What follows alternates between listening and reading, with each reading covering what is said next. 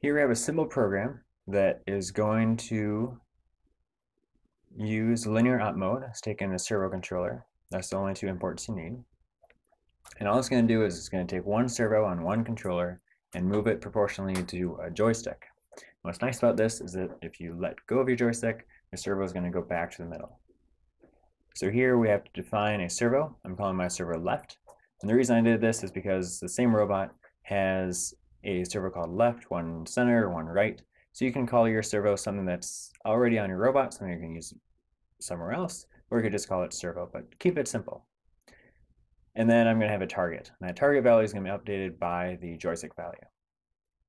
Down here, I need to tell it where to get left. So left is going to be in the servo hardware map. I'm just going to call it left. I could have this be servo left and this just be left, but your name here should definitely be shorter or the same size as your name over here. And then to start with, I want my servo to be right in the middle. Now remember that your servo controller actually feeds a position between 0 and 255, but Android Studio is scaling that between 0 and 1. So you can feed your servo 0, you can feed it 1, and anything in between. You can use a whole bunch of decimal points. So start, I'm feeding it at 0.5, because no matter where that is, it's probably not going to hit anything. Then I'm going to wait for start. So we're going to get just this far. I'm going to show you the servo as far as what it's going to do so far. So here, I have my op mode lined up, and the servo is just in a random position. I'll say int, and then the initialization brought it to set position 0.5. Now I'm waiting for start. So the servo is actually under power. You can see that if I push on it, it'll hum. And the more I push on it, the more it'll hum. Now, when that happens, what's happening is actually there's more current going through this wire to the servo. Remember, your servo controller is limited to 1.5 amps per channel and 5 amps total. So if you have a whole bunch of servos and they're all humming, they're going to take more amperage and they're actually going to shut down your controller. So know that the servos are not designed to lift heavy loads, and they're not designed to run into hard stops. So make sure that wherever you put your servo, it's not humming. At all is best, but it shouldn't be humming loudly for sure. And notice that I said to the middle, but it's just going off in a random spot. And that's because when I put on this horn, I just popped it on there, and that's where it was. So before we start the program, is a good time to reposition that horn. So you can think about, well, with this servo, I want the middle of it to be here, and it'll move 90 degrees in one direction and 90 degrees in another direction. So before I hit play, when I know it's going to be in the middle, and actually this program is going to display to the driver station what the current position is. Before I hit play, I'm going to take off that servo horn, and I'm going to say that the middle of the range, I want to be facing this way. So I can do that, I can pop back on, and then remember put the screw in there so that doesn't fall out. And then that's going to be in the new middle of the position.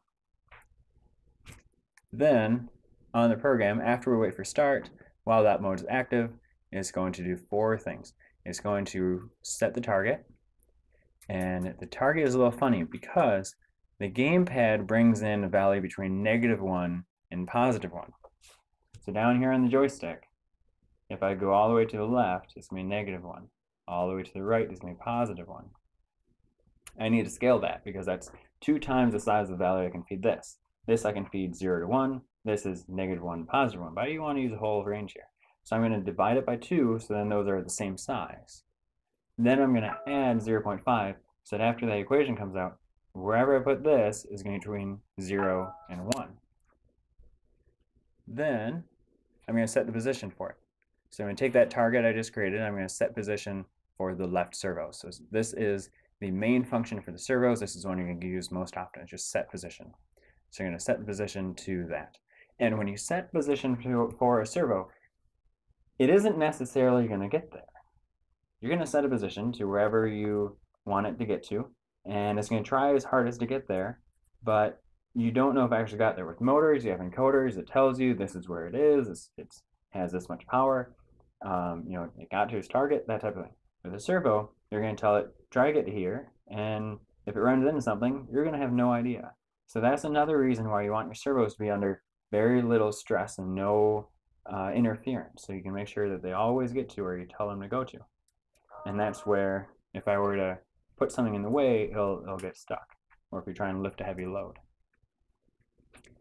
Then I'm going to feed back two things. I'm going to feed back to my telemetry data the Android Studio target, and that is just simply what I put in here.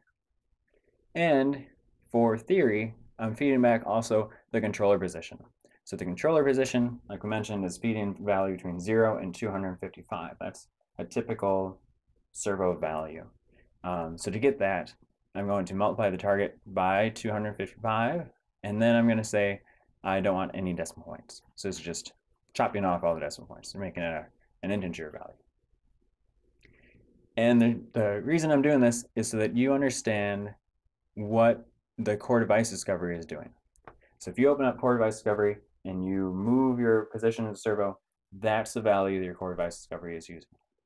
And when we get going here, after I hit play, then I can move this joystick. So as I move this, it's going to move the servo back and forth.